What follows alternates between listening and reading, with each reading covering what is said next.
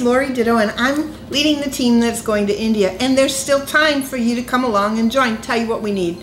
We need prayers and we need financial support. Everyone needs to raise $3,000 for themselves to get over there and pay for everything that we personally need.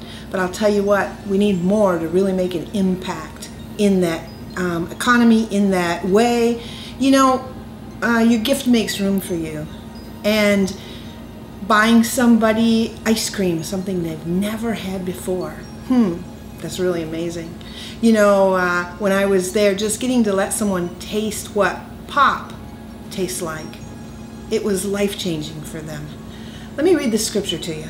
In Matthew 28, starting in verse 18, it says, "And Jesus came and spoke to them, saying, all authority in heaven and earth has been given to me. Therefore, go, make disciples of all the nations, baptizing them in the name of the Father, Son, and Holy Spirit, teaching them to observe all the things that I've commanded you, and lo, I am with you always, even to the end of the age." Hallelujah, amen.